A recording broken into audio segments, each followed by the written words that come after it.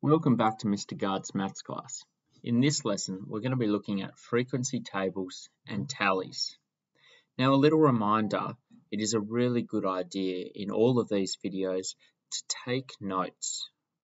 Lots of people remember things better if they write them down. So please write down bits and pieces that I put on these slides, whether it's in a book or just somewhere where you can reference them later on when you're doing some practice questions. There are only two main points to today's lesson. First one is what a tally is, and the second one is the frequency, which are the words written over on the right. So just for clarity, we use a tally to keep track if we're doing a survey. So we could write that as simply used for counting. So you might have seen something like this, and I'll give a little example. Sometimes these are better served if you are sitting in a classroom and you do a class tally. So on the right, I've got a little table.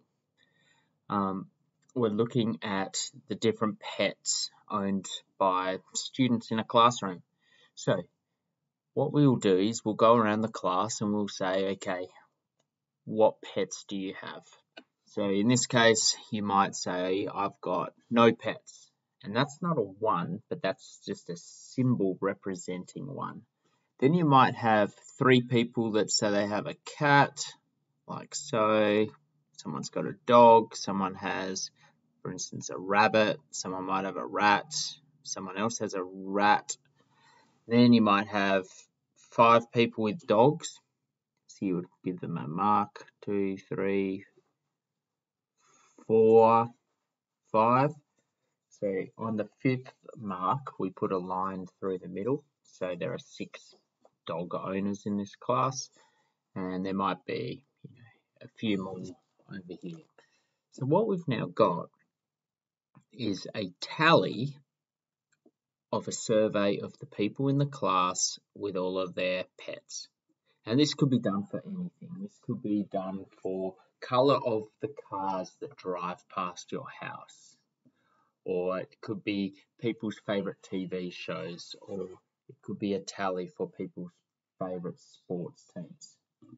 So where it now says frequency, that is literally adding up how many of those tally marks we have for each classification. So it is simply the total from the tally. So in this case, we would have 2, 4, 6, and 3. And they're just simply adding up how many we had each time.